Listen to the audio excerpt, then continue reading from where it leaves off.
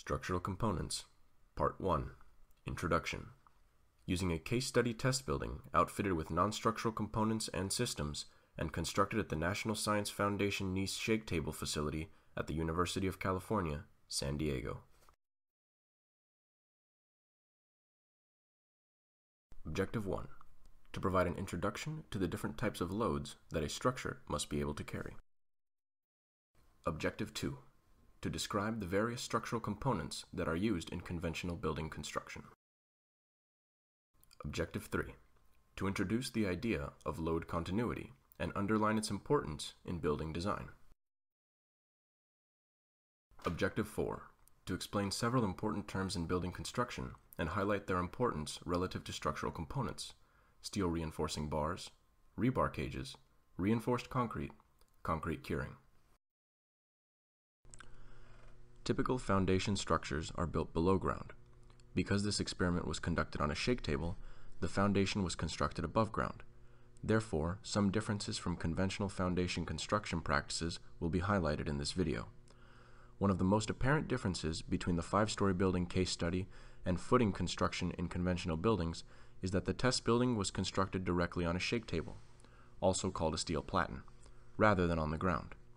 This table, found at UCSD, is an outdoor shake table with a one-direction axial loading feature. Missing in this video is the initial step of excavating the earth in order to place the foundation into the ground. When constructing a specimen on a shake table, the test structure is cast directly only to the top of the steel platen, requiring formwork to support the sidewalls of the foundation. In the field, however, shallow footings can make use of the natural sidewalls provided via the excavated earth. But formwork in the field is required if the sidewall of the foundation extends above the natural grade or ground level. During the design of a building, engineers must first determine the types of loads that will be applied to the building, and in particular, have knowledge of where they are applied and their expected magnitude and direction. Once these are known, the building's structural system is analyzed under different load case combinations. The distribution of loads to structural components is a key step in the design process. Loads that are applied on structures can be divided into two general categories: vertical loads, the most common of which are those induced by gravity, and lateral loads, which are often induced by wind or the inertial component of earthquakes. Vertical loads act in the up and down direction parallel to gravity. These gravity loads consist of the weight of the building itself, also known as the dead load, as well as the weight of other temporary components inside the building, such as the occupants, equipment, furniture, and utilities. These temporary vertical loads are referred to as live loads. Lateral loads act in the direction that is parallel to the ground surface, i.e. horizontal, and as a result are applied horizontally to a building. Wind and seismic forces are two of the primary types of lateral loads that must be considered in the design of any structure. In some regions, wind loads may be more significant, while in others, the expected load due to an earthquake may be larger. Determining the lateral loads imposed on a structure has greater uncertainty, compared with estimating its gravity loads. Therefore, load combinations used to estimate the component loads may apply amplification factors or require larger margins of safety against failure due to lateral loads. To ensure that a building can withstand all loads imposed during its service lifetime, it is important that load case combinations include both vertical and lateral loads. The design and construction of large-scale structures requires the use of a number of different structural components, each of which must adequately carry the expected demands. Importantly, these components must be connected in such a way that the loads imposed on the structure can be transferred from component to component until they reach the ground. This concept of continual load transfer is referred to as load path continuity. The most common structural components can be generally categorized as columns, beams, shear walls, and floors. All of these elements fall within three general types: vertical elements, horizontal elements, or a combination of vertical and horizontal spanning elements. A column is a vertical element that helps transfer loads to other structural elements through compression. Thus, columns are strong members in the axial direction or along the length of the member. A beam element is capable of withstanding loads primarily by resisting bending, or displacement perpendicular to its cross-section. These structural elements mainly carry vertical forces and transfer them to the connected columns. However, they certainly can be used to carry lateral loads due to earthquakes or wind. Vertical structural elements that are also used to withstand seismic or wind forces in the addition to gravity loads are shear walls. In general, shear walls are continuous elements spanning vertically from floor to floor. Although undesirable from a structural perspective, in select cases, shear walls may not be continuous up the height of the building. The nature of the distribution of shear walls across the floor plan of a building is often dictated by architectural and spatial layouts required of the occupancy. Shear walls are designed to resist lateral forces by carrying the applied loads in the plane of the wall along their length. Since they are typically much longer in the primary direction of loading, if well designed, shear walls have demonstrated good performance in high seismic or wind regions. In the general case of a building, the floors serve as horizontally spanning structural components that must transmit their loads to horizontally spanning beams. Often for buildings with large floors that span long distances, the floors are integrated with deep beams to create a horizontal diaphragm, which acts to transmit lateral forces to vertical resisting elements. The diaphragm assists the transferring lateral loads from the floor to the columns or shear walls.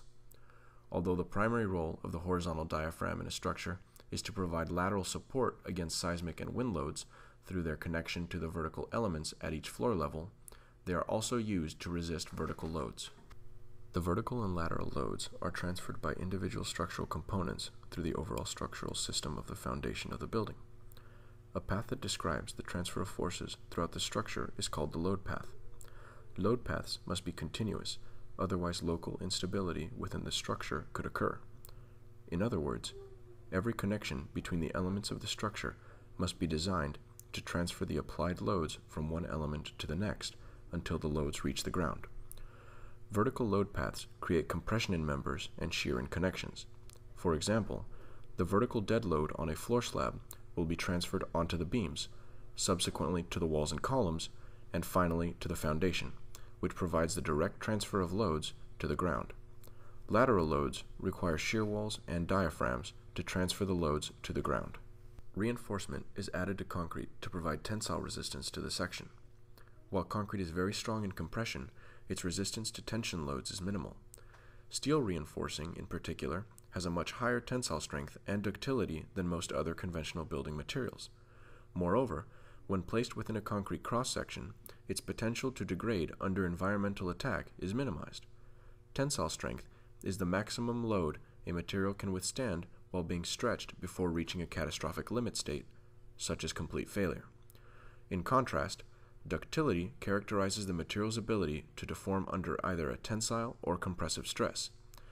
Steel is the preferred reinforcing material for concrete sections due to its high tensile strength and ductility, as well as its ease of fabrication and placement.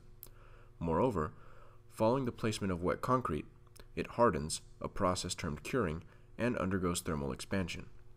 Steel experiences similar thermal expansive rates, and therefore the potential for buildup of internal stresses at the interface between these two materials is minimized. Steel is a preferred choice of metal used with concrete because when concrete is curing, it undergoes a thermal reaction that causes expansion.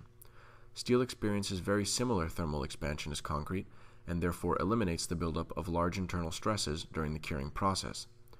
A satisfactory moisture content and temperature, preferably between 50 and 75 degrees Fahrenheit, must be maintained during the concrete curing process for quality concrete.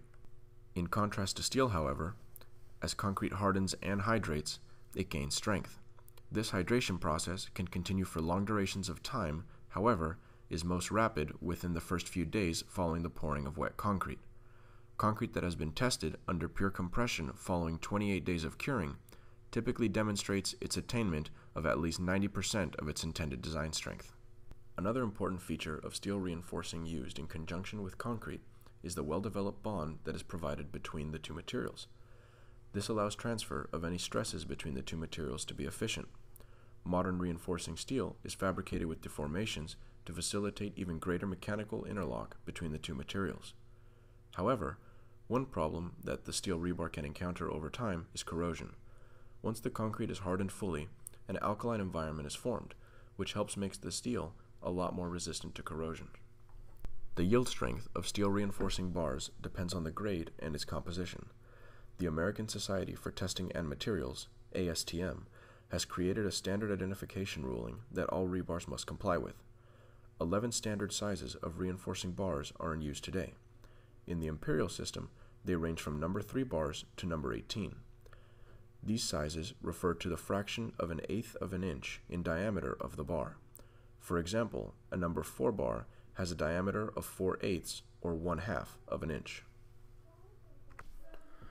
Structural Components Part 1 was an introduction to the different types of loads that a structure must be able to carry. It provided an insight on the various structural components that are used in conventional building construction. In addition, it introduced the idea of load continuity and its importance in building design. Finally, it explained several important building construction terminology as well as highlight important structural components such as steel reinforcing bars, rebar cages, reinforced concrete, and concrete curing. Structural Components Part 2 explains how the actual structural components such as columns, shear walls, beams, and floor slabs are installed during the construction process.